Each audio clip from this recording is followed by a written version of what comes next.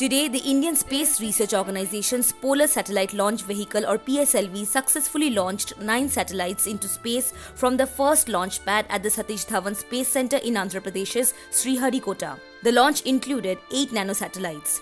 The 44.4-meter rocket launched with a liftoff mass of 321 tons, with its primary satellite being the Earth Observation Satellite 6, also named the Oceansat-3.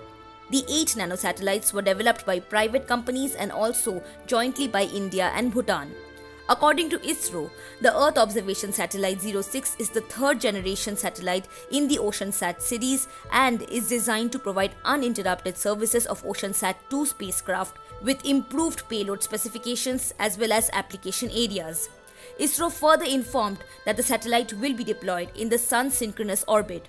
They are synchronized to always be in the same fixed position relative to Sun. ISRO Chairman S. Somanath said that after reaching the intended orbit 17 minutes after PSLV-C54 lifted off, the Earth Observation Satellite or the Oceansat successfully separated from the rocket and was placed into the orbit.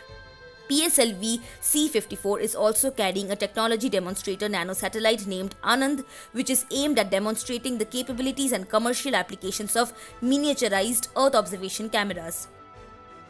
As per reports, the mission is one of the longest ones undertaken by the ISRO scientists, who would engage the rocket to change orbits using 2 orbit change thrusters or OCTs used in the PSLV-C54 launch vehicle. Liftoff normal.